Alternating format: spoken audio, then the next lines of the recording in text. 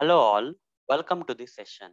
In this session, I am going to answer software testing interview question 163. That is, what is defect cascading? Let me answer.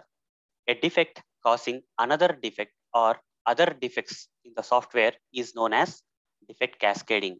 You see, you may think that whatever you see is a defect, but there is another defect behind the scenes which is causing these defects, and this is called as defect cascading. The original defect which is causing the other defects in the software generally goes unnoticed, unidentified, and hence result in cascading of these particular defects that you are actually seeing.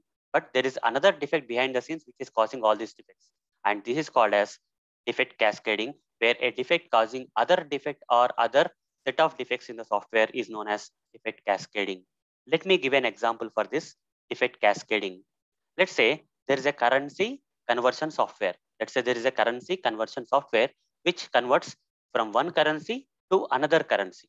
But while you are converting the currency from one currency to another currency, you are getting wrong results. Currency is getting wrongly converted. You may think that whatever the whatever you see is a defect. You may think that okay, the currency is wrongly getting converted and this is the defect you may feel. But behind the scenes, there is another defect which went unnoticed or unidentified because of this defect, that original defect.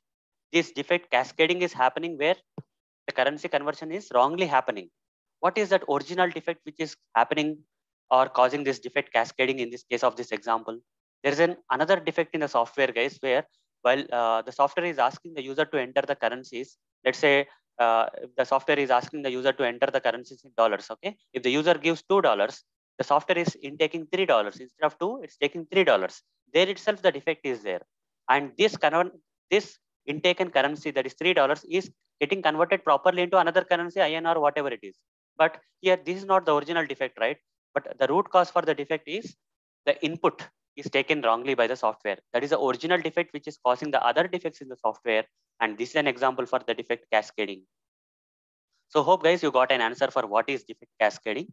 The original defect which is causing the other defect, okay, is behind the scenes and is getting unnoticed. And because of this, a cascading of defects is happening, and this is known as defect cascading. A defect causing another defect or a set of defects in the software is known as defect cascading.